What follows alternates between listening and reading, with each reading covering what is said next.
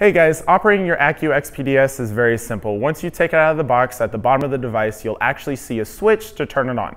Once you turn it on, you'll see the screen illuminate with 12 different sensations that the ACU XPD-S offers. You'll also see a battery indicator light, you'll see the timer, and then you'll see the intensity with the A and B outlet controls at the bottom of the device.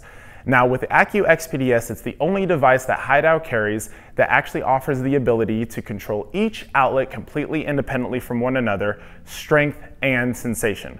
What I mean by this is once you hook up a cord to outlet A, which facing the device is the left outlet, you can actually hook that up to your neck while hooking up outlet B, which is facing the device, the right outlet, to your lower back. You can choose different strengths and different sensations for each set of pads.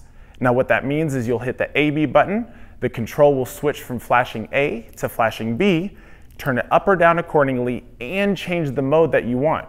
Which means if you want to use mode number 1 at 30% on your neck and mode number 5 at 40% on your lower back, you can do so with the ACU XPD-S. Now, once you're turning it up or down, always make sure that the comfort level is where it feels best to you, not as high as you can physically take it. In addition to that, the ACU XPD-S is the only device that actually offers the ear clips. Now, the ear clips are to be used with mode number 11, and they're specifically for headaches, migraines, say you have sinus issues, any reflexology problems that can be helped out with the ears.